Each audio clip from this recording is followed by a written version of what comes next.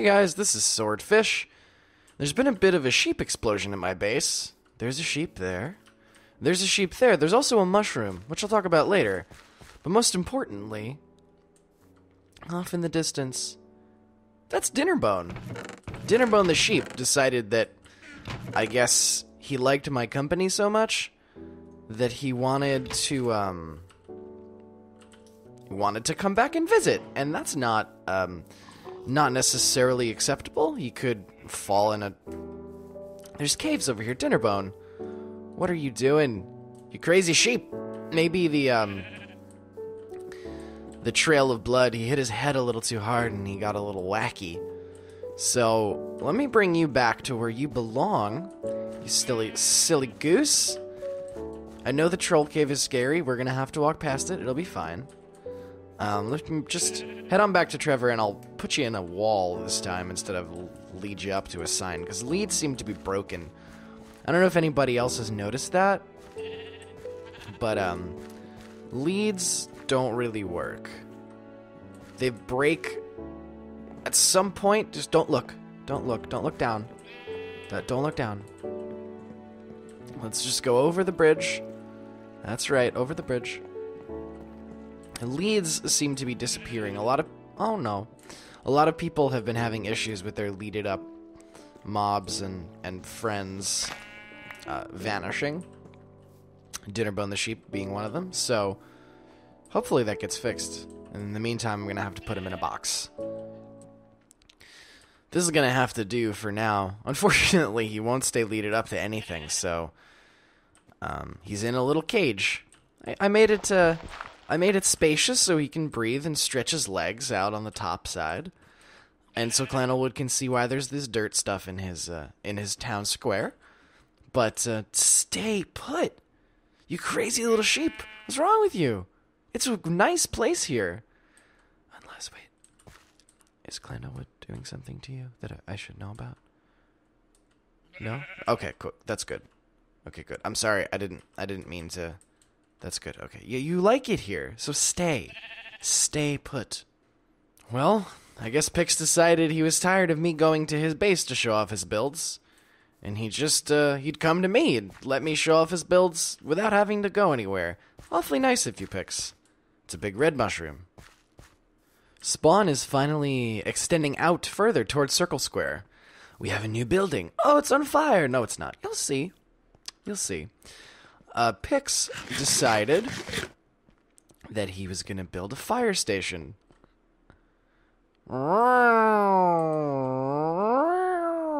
That's my fire truck noise. That was really bad. First of all, this is an awesome banner for the fire department. It's so, like, smoldery and hot. Delightful. This is his amazing fire truck. Got our grill covered in bugs. Headlights... wheels, a little hop up to get inside. Is there a door? Yeah.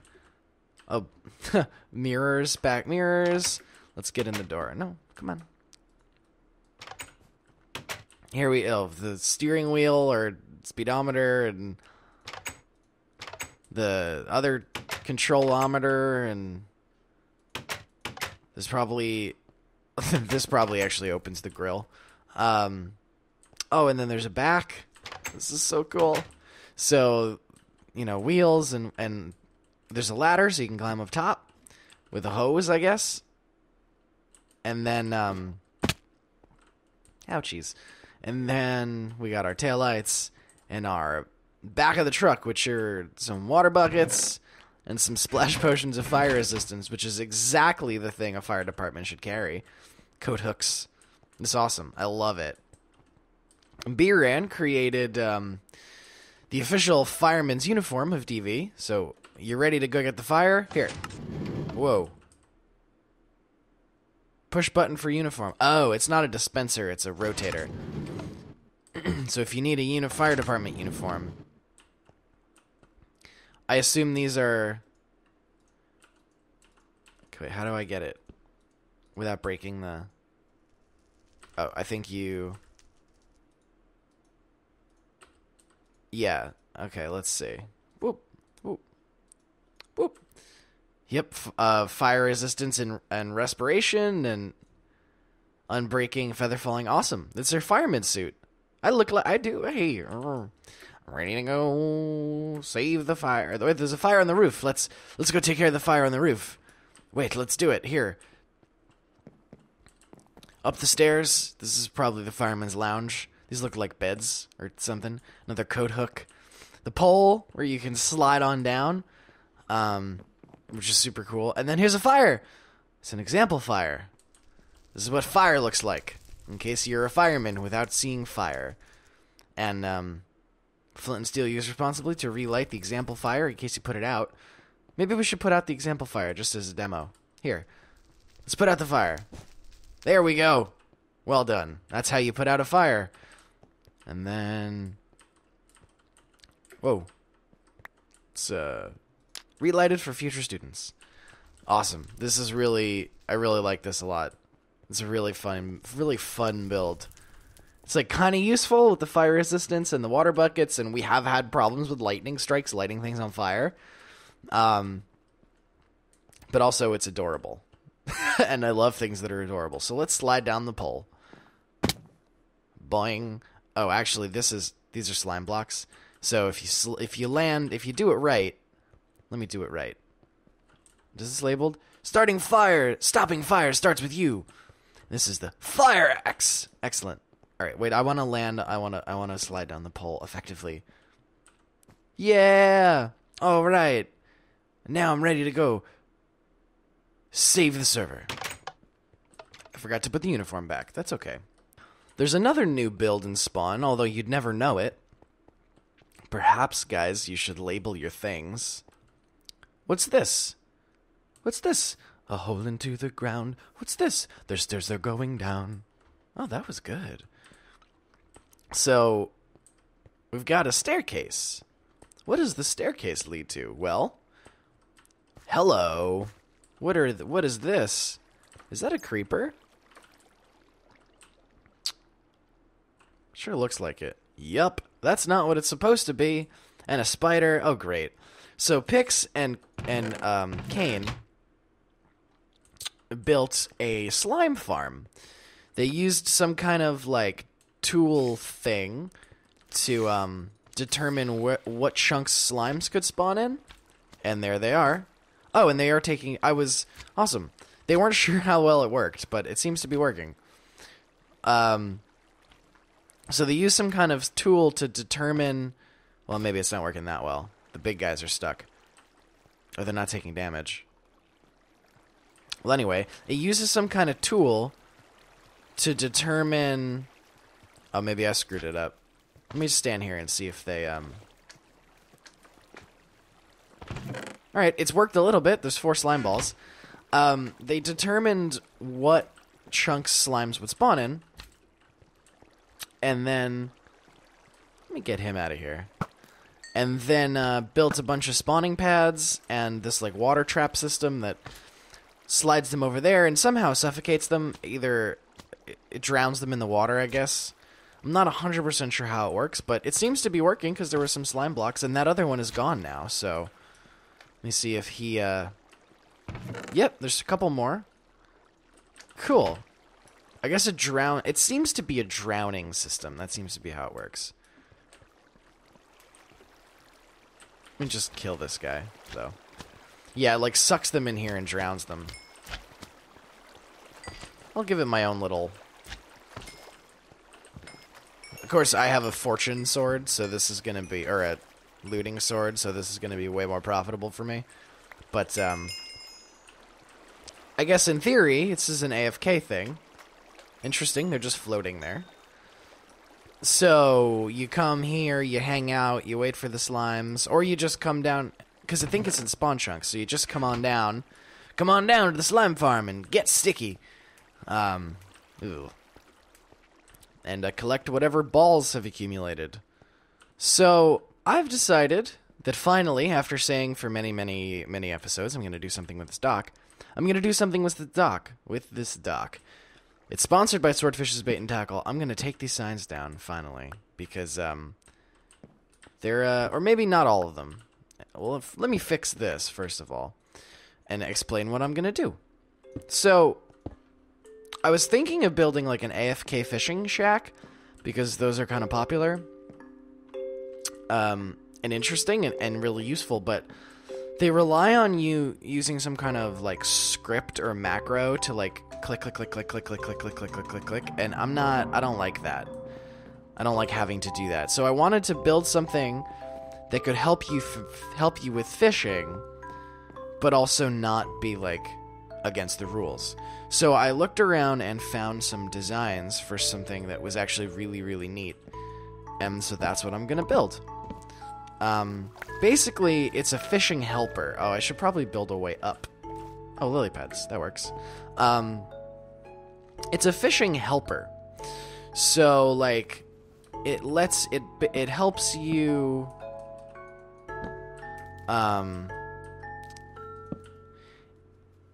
It helps you catch fish easier without having to time the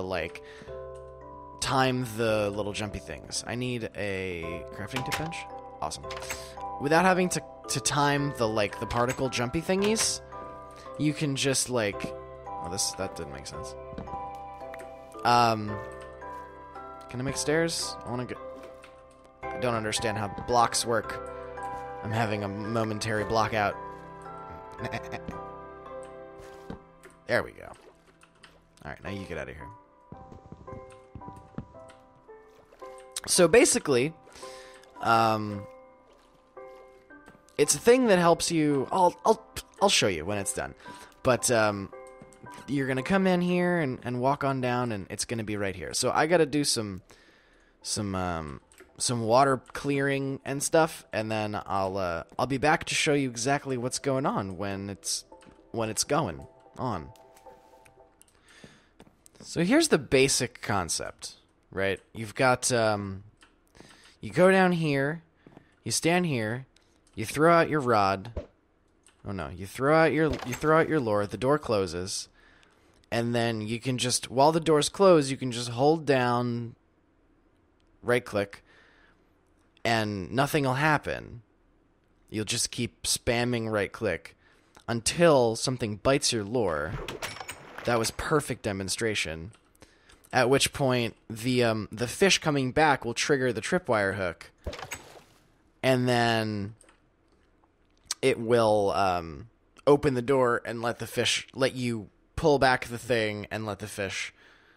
I don't know quite why it works. I just know that it works. So, like I was saying, that most AFK fishing shacks kind of work in the sense that you, like, with the same sort of iron door mechanic where you close the door and then you hold right click on the door, but it doesn't return your lure until a fish bites it, which is great. And that's like a super easy thing to do. I just don't like the automating of the whole process. The like having to, basically how that works is you have to set like a script to click at a particular rate. It basically throws it out, reels it in, throws it out, reels it in, throws it out, reels it in. Essentially, that's how it works. Ooh, we got a saddle! I got a saddle! So that's the whole reason this is here. That's the whole reason this is here. Because fishing is awesome, and you can get some really awesome things. But the timing of pulling the thing back is hard, so that's kind of the idea. This eliminates the timing mechanism from it. It's just purely hold down until a fish bites and then reel the fish in. So that's the idea. Now it's not the prettiest thing in the world. I gotta wait for another fish, and then I'll show you exactly what I mean. Not that you didn't see it already with your eyes. But I can't believe I got a saddle. That was awesome. Unlike my third try here. Now, granted, so it works. It works quite nicely. So, granted, I'm using a Luck of the Sea 3 fishing rod, which you can buy. It's Swordfish's Bait and Tackle. Come on down and get hooked. Come on down and get hooked. Get hooked. Bait, tackle, come on down, get hooked. Get hooked. Come on down and get hooked. Anyway, so this isn't the prettiest thing in the world. I have a few ideas of what I want to do to make it a little nicer. I want it to kind of feel like you're underwater when you're down here, sort of like you're in a bubble. Maybe with glass, maybe not. I'm going to play around with a few things, and then I'll come back and show you what I've ended up with. Okay, first things first, I decided that I wanted the tripwire hook to be attached to a tree. Why? Because I thought that would be cute. There's a tree at the end of the dock. You're going fishing, you're like, oh, I'm gonna have like a nice relaxing little fishing experience, I'm just gonna go hang out under the tree. I think that's kind of nice. I think it's nice and cute and fun. And over here, there's just a tree in the middle of the pond, lake, river, whatever this thing is. Oh, did a squid? I guess the squid is triggering my tripwire hook. Hopefully that doesn't affect it at all. It shouldn't, because they're frolicking quite happily, and I don't want to interrupt their frolicking by murdering them. Anyway, so I thought that was cute. I'm feeling it. Hey, they're closed. They're closed. Don't. Oh, come on. Here we are. Oh, yeah, I forgot how much I love the fact that signs just arbitrarily hold back water, because it can make for some super cool stuff like this. So you stand here and you feel like you're in the lake, because you are in the lake, pretty much in every direction, and even here, you can see it's so cool. So you can stand here and just cast it out and just stand and look around. Actually, you can't look around too much. You can't look around with your mouse cursor because it triggers the tripwire again. But you can look around with your eyes and look at the squid over there to the right, and there's a squid over there to the left too. They're just playing. Just floating around, having a good time. There's another squid. He's approaching my lure, but I don't think he's going to bite. And here we got a fish. We got a fish. And we got a fish. Awesome. So this works really well. I'm really excited about it. It actually works better on the server than it did in creative mode, which is kind of funny. So I opened this up a little bit to kind of give it a very open feel. It's kind of like, really the vibe I'm going for is that you're going down into the lake. You're going inside the lake to go fishing. And I really like that a lot. I think it's really, really cool. Yeah. Hey! Stay out of my tripwire! But this is free to use for anyone on the server. However, I strongly encourage you to use Swordfish's bait and tackle fishing rods. However, not required. Strongly encouraged, not required. I just think that fishing is such a cool mechanic and a cool way to get rare things, especially like name tags and saddles and so on. So I just want to make it easier for people to do it. Not have to worry about you don't have to pay attention when you're doing this, it's not AFK fishing, but it's sort of away from attention fishing. Like you could watch a TV show and just hold down the mouse button and then, click again, turn the volume down, hear the door opening and closing, click, cast it out, hold it down, keep doing what you're doing. You don't have to focus on it as much, because previously you had to watch the particles, and it's kind of slow and boring and not really that fun. So I think this is a much simpler, faster, more efficient way to do it. Anyway, that's pretty clear. So I'm going to stop talking about that. I just caught a lily pad. That's interesting. Excuse me. That's interesting. I think that was probably on the surface, and there was a fish somewhere too. Anyway, while I'm here using this, I want to just chat for a minute about some stuff. I hope you're enjoying my series, my current series. I just wrapped up To the Moon last week, and this week, tomorrow, because today this comes out on a Monday, so tomorrow, Tuesday, I'm starting a new series. It's a big mystery, and you're gonna have to come on by the channel and check it out. But I'm also gonna be doing another new series, kind of in quotes, in addition to that, that I wanted to talk about. So a few weeks ago, you may have seen me talking about it on Twitter, but I haven't really done much saying. I went to the Global Game Jam, which is sort of it's a weekend-long worldwide hackathon for making games. So you starts on Friday at 5, ends on Sunday at 5. Did I just miss one? I think I did. It starts on Friday at 5 and ends on Sunday at 5. And essentially what happens is you make a game in 48 hours from scratch. And this year, I've done it a bunch of years, and I've always meant to do something about it on YouTube, and so this year I finally decided I'm going to do that. So I am planning to make a video, 1, about my game, but 2, also about a bunch of other games that were created at the Global Game Jam. Just to kind of show off the cool, interesting, sometimes innovative, sometimes pretty, sometimes fun, sometimes disaster, but you know, there's something there. The stuff that the people were creating at the Game Jam, because there's some really smart game designers making some really cool things, and I kind of want to showcase that. And that sort of shoehorns into the other thing that I'm planning on doing, which is a lot more really small indie games. So previously when I've done indie games, you know, I've done like Rogue Legacy and To the Moon and like that kind of stuff, which are, you know, they're indie games for sure. They're not published. They're not published by anyone. They're pretty small digital release, but they've gotten some acclaim and notoriety, or I wouldn't have heard of them.